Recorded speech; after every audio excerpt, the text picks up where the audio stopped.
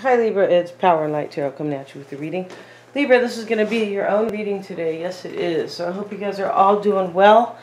And let's get into the reading right now and see what we can kind of glean here. Yeah, and check your moon and your rising videos, Libra.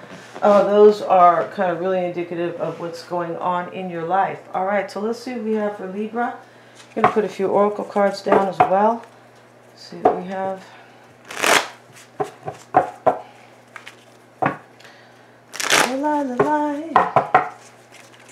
Just listening to the Gypsy Kings. Yeah, those are they're from Spain, right? The Gypsy Kings, like Spanish singers, but of course we know the Gypsies they're of mixed blood, right? Some they say are from India, right? And Romania. They definitely look like they have some Indian blood in them. Yeah, they do. Really kind of interesting. See what we have for Libra. Okay, Libra, you look like you're stepping into something new.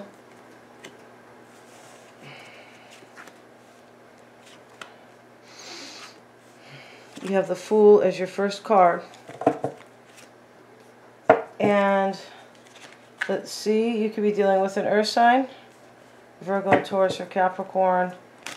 And what's on your mind is love, it looks like. Looks like a new beginning in love you want, or something maybe that didn't work for you, right? That you maybe thought was going to be a new beginning. With the Ace of Cups in the reverse. It's just going to depend here. We're going to see what that's about as we go. There could be Aries energy in this reading too. We have the Fool. And we also have the High Priestess, which is Pisces or Scorpio. The other day I was doing a reading. I forgot to mention Scorpio. So let's see what we have for Libra. Let's see. And you have the Coward, Libra. Okay, so you could be dealing with somebody who has fear. And the Advisor. Somebody looks like they're looking for, and the Treasury. Okay, we'll take that card. But somebody, you look like you are looking for advice. Maybe somebody in your life. Maybe about somebody. And the Coward. Somebody has fear over something. It doesn't always mean you're like, you're a coward the rest of your life. And I want to banish power and light from my kingdom because they call me a coward. It doesn't really mean all that, right? But somebody has fear, and somebody could be. I mean, we deal with cowards in our life, though. We do. Yeah, we do. Let's see what we have sometimes. And we have the message. Okay, there's communication coming. And let's see. They're showing the boat. Kind of like a message in a bottle, and the High Priestess of Fire. So this is a fire sign, Aries, Leo, or Sag. Typically, let's see, it doesn't always have to be, though, and the moon. So there's mystery here, and the cat is here. Somebody's using their intuition with the moon in this particular deck. This is most likely you. This is your reading. So let's see what we have for Libra. And Anais Nin and the subconscious. This is somebody who is really in their intuition. Yeah, just with that moon card. With the black cat underneath the moon. And Virginia Woolf vision. Yeah, you look like, you are trying to kind of foresee your future, like, intuitively, right? Or you are trying to help yourself see what's what's ahead, or what you should do to maybe improve your future. Right? Somebody has fear here. This could be somebody you are dealing with, right? Maybe somebody even told you something, Libra, and that could have, that person might be, fearful themselves, right? You can't go get information or, advice from somebody who is really afraid. Like my mom used to always say about her friend, she said she loved her friend a lot, but she said she was really negative, and you can never take advice or not even really sought out advice. You can't even really kind of listen to some of the stuff they say. You're like, what? Yeah. Because their whole life is kind of based on fear. Not their whole life, but yeah, they're kind of, this is how they function off of fear. That's what they want in this country. They want you to be, that's why they have one thing after another, right? They do. They have one problem after another they're throwing at you, right? Environmental things, and and then and half the stuff they throw at you is to create your fear. It's not even real. Yeah, and they teach it in school that it is real, and I mean they'll do anything to But let's get back to this, Libra. See what we have for you. The treasury is here, Libra. The treasury talks about where you need to put your money. You could have a vast resources, right? Maybe the Queen of Pentacles is right here. In the center of your reading is money. This is the center, right? Because we have, like, typically this is a 10s card spread, and right here the 3rd and the 7th and the 8th card, so is the center, and we have an earth sign, and we have the 10 of Pentacles. So money could be really important to you at this time. It really could. So let's see what else we have for you, Libra. And you're in the Fool energy right now. The 2 of Pentacles reversed. And this could be about having courage. It's possible it's about not having courage with the Coward, right? And we have the Page of Wands and the High Priestess. So there's some type of new path here that you want. This is clear. Or I'm not sure if you have taken it. You have the 2. I feel like you already made up your mind here about it, it looks like. And this is change. It has to do with forward movement and progress, developments. It could be fast change with the 8 of Wands. There's an earth sign here. I feel like you could be leaving somebody out right here. You could. 5 of Pentacles right now. Yeah, this is about money too, with the Queen of Pentacles and the 10 of Pentacles in the root and in your environment. Right here is the Treasury card as well. So this is about money, and you know, you could be, it's a possibility here. This could also be saying that you are just kind of taking a leap of faith here to create change and bring more money to your life. It could be that. Because you could be feeling like you're in lack. You might not be leaving somebody out. Sometimes this is a lack of money. The 5 of Pentacles. So let's continue. And in the past you had the 10 of Cups and the 7 of Cups.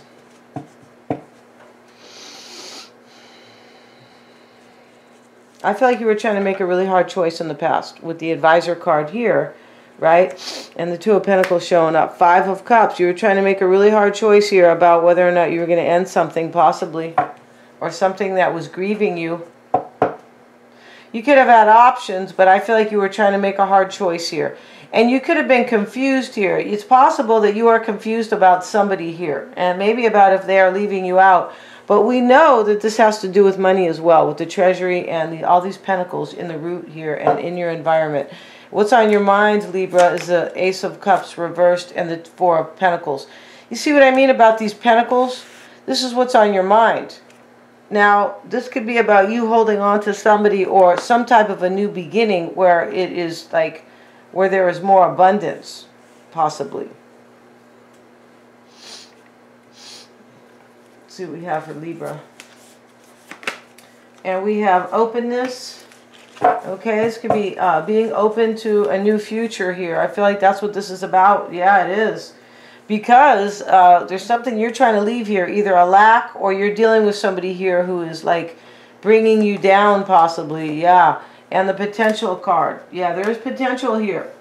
I feel like this is telling you you need to be open in order to reach your potential in a particular situation. And the solitude card. Yeah. You have the solitude card, Libra, because you're in your head here, right? The 7 is here, which is analyzing. 7s are always about that. And here you are, the 2 of Pentacles, right? And the 8 of Swords, you feel stuck. You know, these are about thoughts and feelings of like, how do I get out of this? I don't know another way out. So let's get another card here for you on your on what's on your mind. Why is the 4 of Pentacles there? It is showing up with the King of Cups.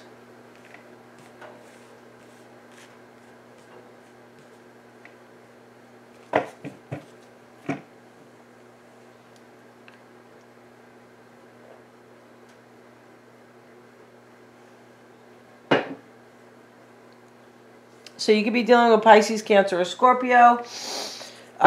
You know, maybe you're trying to hold on to somebody here who is a water sign. It could also be here that what's on your mind is holding on to somebody, but you don't think you're going to have a new beginning with them because the Ace of Cups is in the reverse. So there's like uncertainty here in this reading. There is definitely uncertainty, right, about a particular situation. This is why you are, you know, trying to be in your vision here, and, you know, you have this card about the subconscious because you are all in your intuition here. And let's see what else we have in the near future. And the Six of Cups is reversed here. This is typically going back to somebody from your past.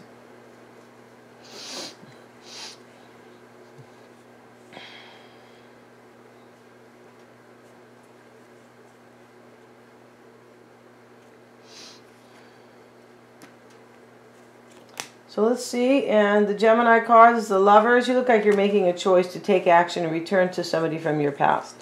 And over here, you could have made up your mind. I feel like you made up your mind here, looking at this reading.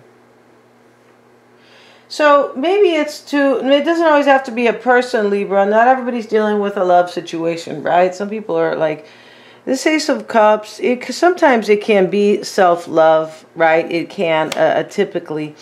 Or sometimes it can be like you want a new beginning with something that you really love, like a whole new thing that makes you really happy here. Let's see what you have in the recent past. Let's see what else we have. Justice. This is you, most likely here.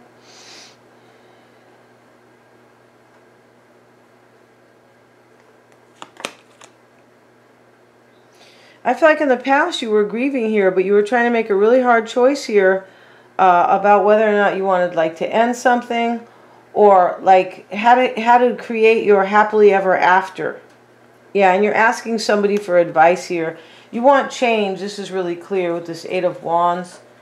And let's see what we have in the near future. You have, wow, the Sun card and the Ace of Swords. You're making a decision in the near future. It's clear here. I feel like you are illuminating yourself. Like the sun is out here, but it is helping you like see things clearly. And that's what the Vision and the Subconscious card is about. This is you trying to like figure out your future. Yeah, by way of your intuition. You also have the Message card. So somebody's sending you a message here. And maybe it's a message like intuitive message. Maybe it is like a subconscious message. Because it's right next to the High Priestess of Fire and the Moon. And you have the Nine of Wands and the Page of Pentacles here, Libra. And this is this is in your concern.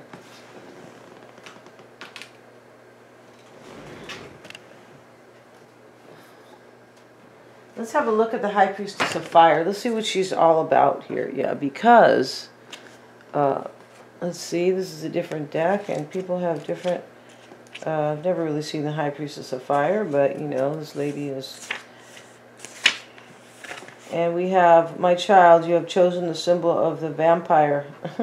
High Priestess of Fire, the goddess of creativity and passion. Okay. Yeah, you are definitely trying to create something here. Yeah, definitely. And whenever she arrives, she reminds you of your ability to create your own reality and to choose how you channel your energy. Yeah, this is about your creativity and your passion. If you are restless, call upon the High Priestess of Fire for inspiration and joy, and she will release you from the trap of boredom. Spend your energy creatively, not impulsively, and guard yourself against burning out. Use your fire wisely. Okay. So, I mean, this could be about Aries, Leo, or Sag, possibly. But this, I feel like this is your energy. And this is what you're trying to do, Libra. You're trying to create something here. Maybe you're dealing with the fire sign, too. So, let's continue here. And let's get another card on... let's get a card on your concern. And you're worried about what's going to happen in the future. Maybe this is why you are... And this advisor, maybe you're contacting somebody about money, like a financial advisor, or, you know, maybe you're buying Bitcoin, whatever you're doing here, okay? It looks like you're doing something. Maybe you're getting a mutual fund, or just, I'm not really sure, right, of course. Maybe you are afraid to do that. But there's a money thing going on here for sure. And then we have the Death card. This is your concern. I feel like you don't know if you're going to have a new beginning with somebody or an ending with them. Or if something like, or if this is business, if you're going to, you know, if it's going to like just kind of end up, something like that. I also feel like you really want to transform something here. This Death card is definitely about transformation. The Seven of Swords. I feel like you're concerned about somebody here.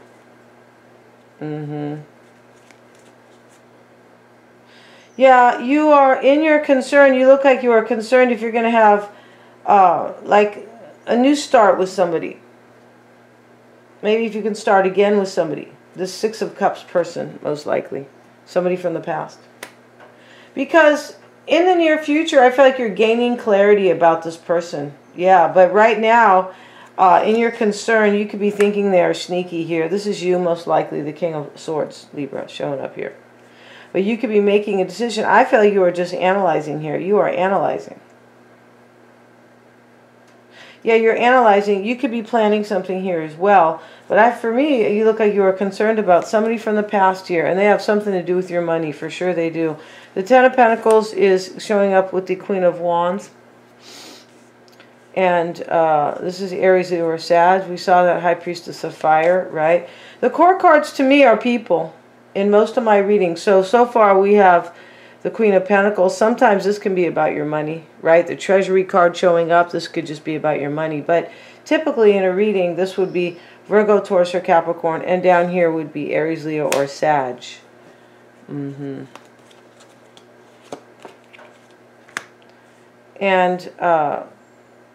we have the Chariot card reversed. This is in your environment.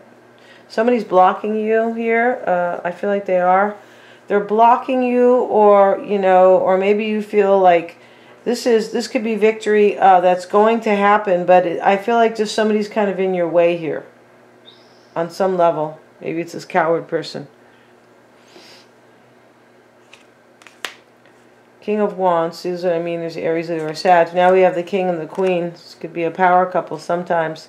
Could be a power couple with two entrepreneurs, two people who say, hey, let's do this. We're going to think it through not real quick. We're going to think it through, strategically, and we're going to do this. Because this could be about a business, but this is about love as well. But I feel like it's more business. There's not that many cups in this reading. No, there's not. OMG. There's hardly any cups in this reading. Somebody from the past, Six of Cups. Or something from the past. But it doesn't look like, it doesn't look here that this is about love. The Seven of Cups is, it's more of a choice card. Or somebody has options.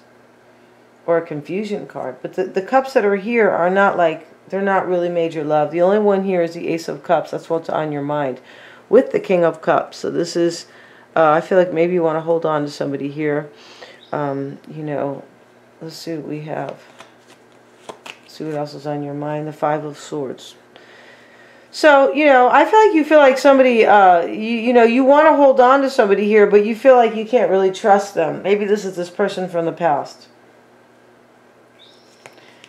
And this is despair. This could be manipulation. Somebody's manipulating in this reading.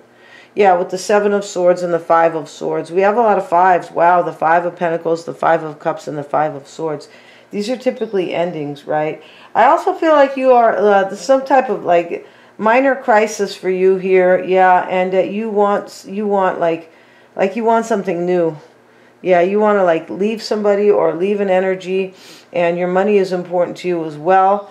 And you're super overwhelmed or challenged. Now we have the Five of Wands in your environment. These are major changes, endings, crises, turning points, and chaos. That's what they are. And wow, you do. Yeah, you're stressed in this reading, definitely, Libra. Sorry about that. And what you want here, here's more analyzing. Seven of Pentacles. You could be looking at your money once again.